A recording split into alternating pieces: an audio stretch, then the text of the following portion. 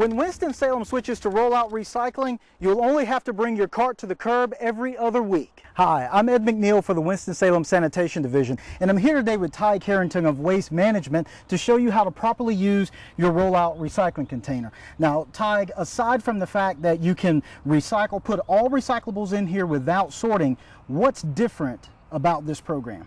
One of the biggest changes with this program is that we'll be using an ASL truck going forward.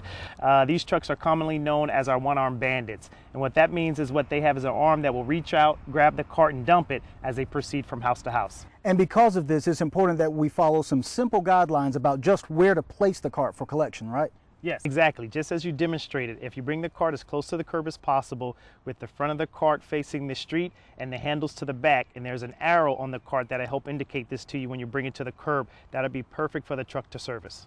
It's also important that you keep the cart clear of any obstacles. Exactly, yes. You want to keep it at least 3 to 5 feet away from all obstacles. Those obstacles include trees, cars, mailboxes, stop signs, anything of the like, because with the way that the arm operates, it opens very wide and then it grabs the cart, and if anything is within that distance, it's going to obstruct it and damage it, and we don't want to damage anyone's property. And you also have to make sure there are no low-hanging wires or branches overhead, right?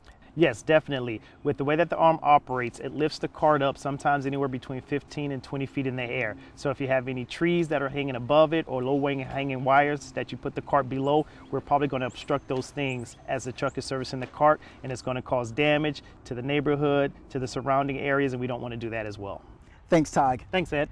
Remember, place your cart at the curb or at the edge of the pavement. Make sure that the front of your cart is facing the street. Keep at least 3 feet between the cart and any other object, and don't place it under low-hanging wires or branches. Following these rules makes collection go faster, which in turn means less exhaust in your neighborhood and less greenhouse gases in the atmosphere, and that helps all of us. For the Winston-Salem Sanitation Division, I'm Ed McNeil. Thanks for watching.